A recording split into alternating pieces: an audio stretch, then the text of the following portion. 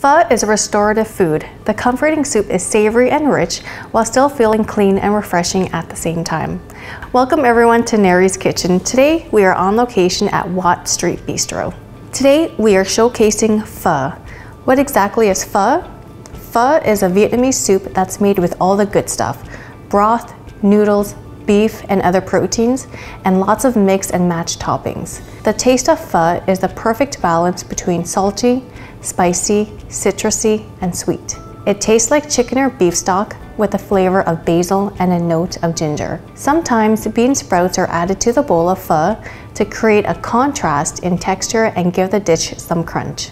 Is pho healthy to eat? Due to its nutritious ingredients and high protein content, it may offer several benefits, including reduced inflammation and improved joint health. What is the brown sauce that comes with pho?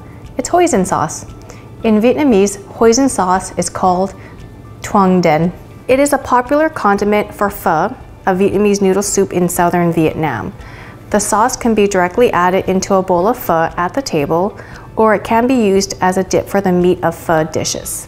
What are the beef balls in pho? As the name suggests, the ball is made of beef that has been finely pulverized. Other ground meat such as pork may be in the ingredients of the beef balls. What does pho smell like? The secret to making delicious pho is layering flavors to create a rich and fragrant broth. Black cardamom, a seed pod about the size of an olive pit, gives pho its savory depth. The spice smells of menthol and smoke, and it imparts a surprisingly earthy aroma.